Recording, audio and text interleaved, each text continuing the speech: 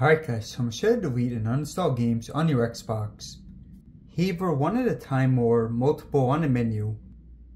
Now it's pretty simple, so first on your homepage, just go to the top and go to My Games and Apps. Then go to Games. First, if you want to do one at a time, just press Menu. Then go down to Uninstall.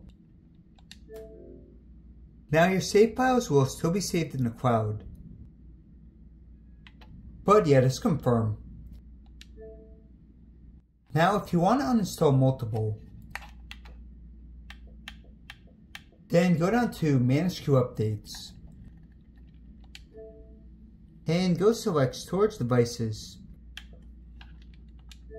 Then press Internal Storage, or wherever it's stored to, and uninstall content. Then at the top you can go to Sort by Size,